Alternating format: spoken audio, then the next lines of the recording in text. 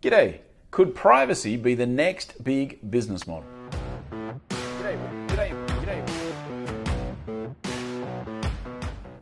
I heard an interesting conversation the other day with Steve Wozniak, who of course was the co-founder of Apple. And he was talking about all the issues around Facebook and all of those issues concerning privacy.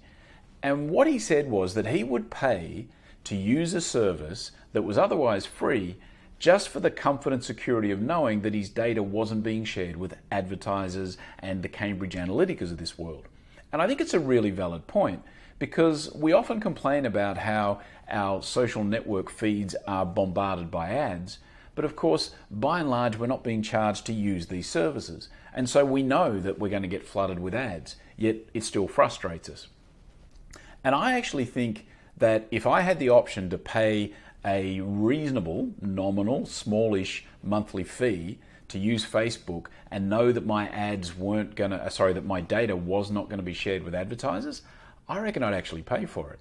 It's very similar to the way a lot of the apps work in the app stores these days, where they'll give you a free version of the game or the tool, but they'll flood it with ads, and if you want the ads removed, then you need to pay for the service.